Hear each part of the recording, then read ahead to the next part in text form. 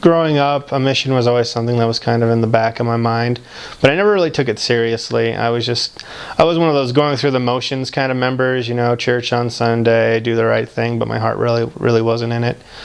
And I remember distinctly I went to a mission prep class, once again, not because I wanted to, but because, you know, it was the right thing to do.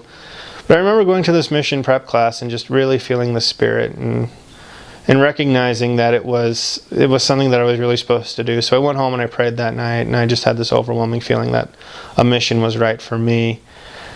And I didn't look back after that. And I got prepared and I got ready, and I went to the MTC. And to be honest, I think the Spirit that you feel at the MTC is really second to what you feel at the church, or I'm not at the temple, well, and also at church.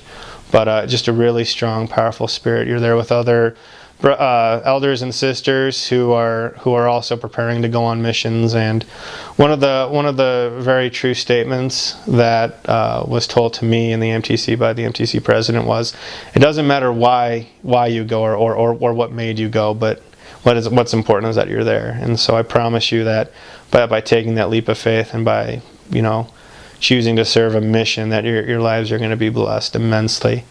I wasn't a really good student before my mission. I got B's and C's in high school. I didn't really have a future. I didn't really have a whole lot of plans going on for me. And so outside of the spiritual blessings that come with going on a mission, there's also a lot of temporal and physical blessings. I learned how to study on my mission, and that helped me get into BYU and helped me get, you know, set myself on for a good career. I learned charity and love, and those are some of the spiritual blessings that come with serving a mission. There are so many great people out there that are just fun to be around. I mean, you can go out there and proselyte and teach and feel the Spirit, and that's fantastic. And when you do that with other people, you come to love them. And I made a lot of friends on my mission. It was a blast, not only with my companions, but with the people that I taught and the people that I served with. The Auburn Hills Ward in Wichita, that's my ward. I love that place. I served there for almost 8 months. Serving a mission was the best thing I could have done with my life. If I hadn't served a mission, I wouldn't have met my wife. She was there at the airport waiting for me when I got off the plane, and I didn't know who she was beforehand, so the Lord blessed me with an eternal companion as well. I do not regret for 1 second serving a mission. I learned a lot about myself, which was really important.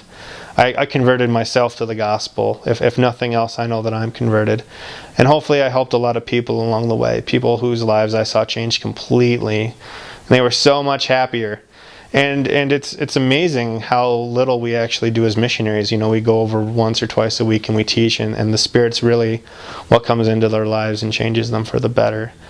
And I promise you that as you work to be an emissary of the Lord and bring that Spirit, not only is your life going to change, but the lives of those around you are going to change, and we're all going to be better because of it.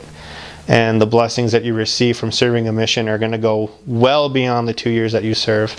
I'm still blessed today from all of what I do, and I know that this church is true. And you know, when you go out and you preach the gospel, you're preaching the true gospel of Jesus Christ. And we're all going to be able to come together one day and rejoice in the friendships that we made and the experiences that we had. So, I say these things in the name of Jesus Christ. Amen.